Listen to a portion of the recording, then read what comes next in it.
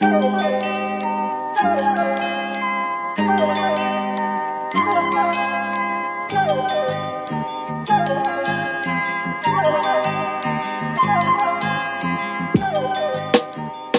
reading is great. People have been sending this to us to do, and I'm very happy to be doing it. I co-founded Occupy Wall Street. Now I'm headed to Davos. Why? Why? Yeah, that's a good headline. Yeah. Is it just money? So that's it. Well, it's probably dumber than that. It's probably they asked me and I didn't want to seem rude. So this is by Micah White, who, by the way, damn it, Micah. Also,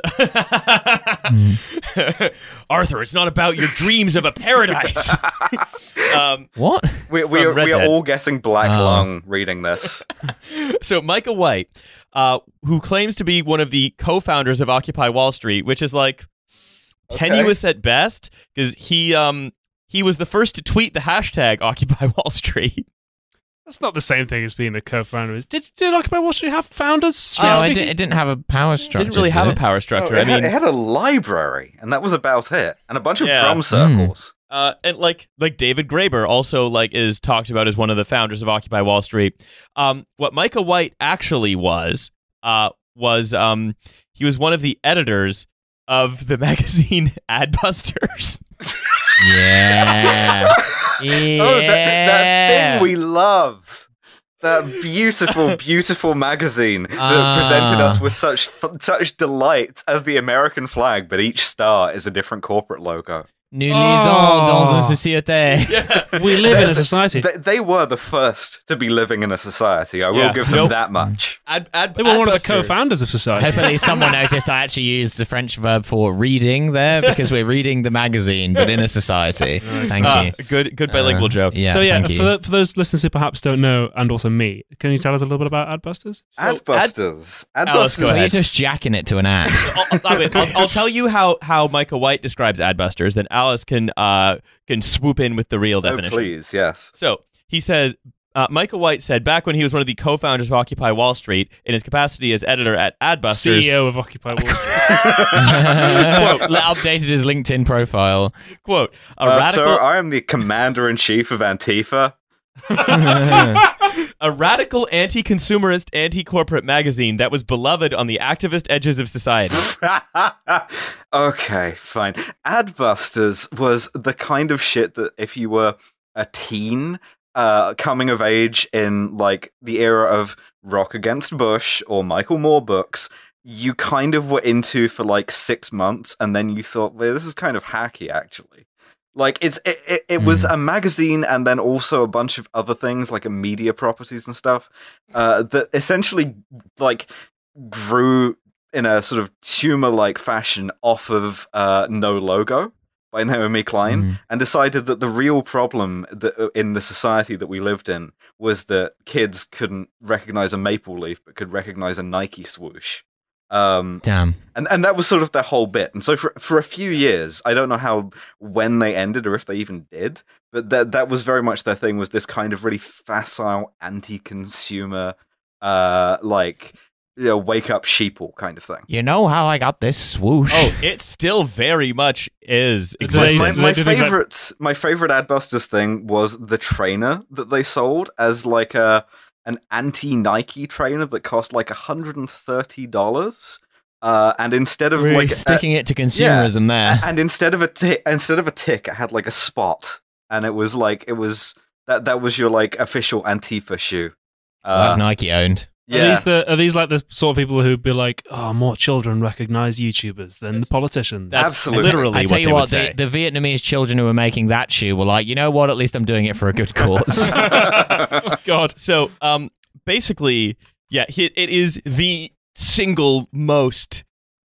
It is basically It's stupid answers to stupider questions. It's posted cringe. It's all cringe posting. We're going to stick it to capital, by turning over the Nike swoosh. Yeah, watch his Fight Club once. Yeah, it's basically brands are the fundamental problem. Will everyone please stop sharing this? If the Nike swoosh is upside down, that means it's distress. Damn, I hate it when people criticize capitalism by doing weird public theatrical gestures. That's just really bad. They're not criticizing capitalism. They're criticizing brands. Yeah, that's what I mean by like when I said that they were an outgrowth of No Logo. That wasn't a slam on Naomi Klein. She was right. It's just that they read the first half of that and then got bored.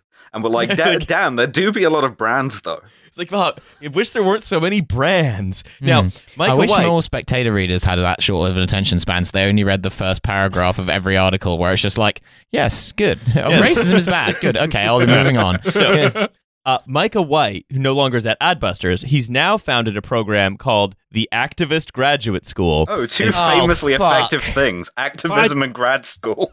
Do you have to have your BA in activism before you go to activist grad school? No, I'll tell you what it is. It's a series of film videos about protesting that is free for 14 days. It's a playlist. It's a YouTube playlist. It's PragerU. It's PragerU, but it's it costs the thing the Gravel teens were trying to do. PragerU for the left. No, it costs £140 a year. It's different. It's more expensive. Okay. Oh. It's more expensive than PragerU. PragerU Premium. It's PragerU Premium. You actually have to pay for PragerU content? No. No. Oh. That's the difference. Is the Activist Graduate School it's like £140 for some YouTube videos. Really busting those ads. And they're not as high effort as yours. Mine are free. Yeah, exactly. So here's the article. So keep all of that in mind.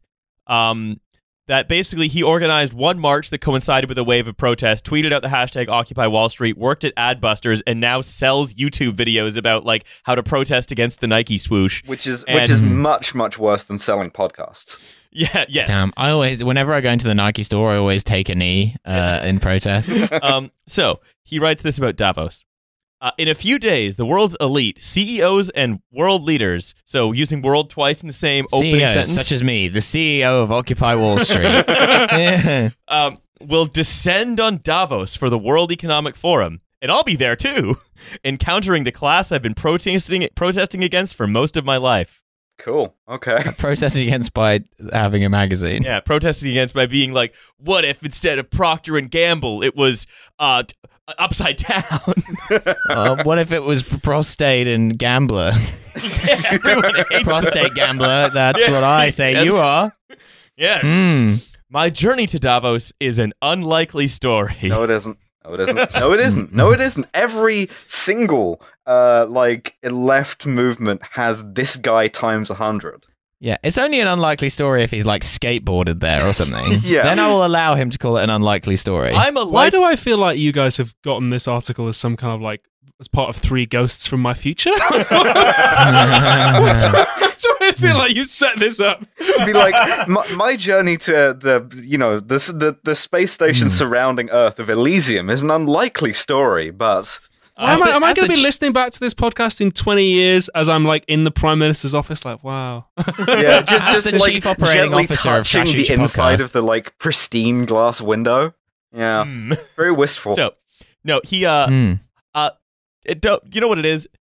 This guy has posted a lot more cringe. You've never really posted much cringe. This guy, he's been posting cringe his entire career. Yeah, he has become a capital simp. So my journey to Davos is an unlikely story. I'm a lifelong social activist who was, and get a load of the next word, nearly arrested during an anarchist anti-globalization protest. Someone was arrested next to him. I was in the vicinity of an arresting. I saw someone get arrested. Yeah. I saw something arresting once. I thought about writing the number on my arm, but then I decided not to. Yeah. Who was nearly arrested during an anarchist anti-globalization protest. I was nearly arrested until the cop recognized that I was wearing the pin that identified me as an undercover. I was nearly arrested, but Dad let me off. So, who was nearly arrested during an anarchist anti-globalization protest against the World Economic Forum in 2002. For punching anarchists. 7... But then the cop was like, oh, I'm sorry, you're punching the anarchists. Please continue. Several years later, I co-created Occupy Wall Street. Oh, that's gracious of him. Doesn't define what co-created means. Did you co-create it as one person who like he was the first person to occupy it? Yeah. Nobody else had ever been in Wall Street before that. No.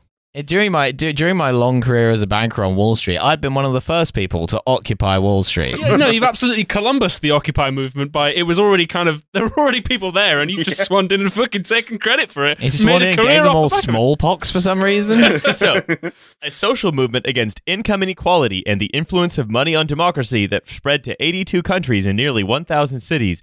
Now I'm going to Davos, not to protest, but to participate. Whoa, All the of us gang are goes to tilting- Davos?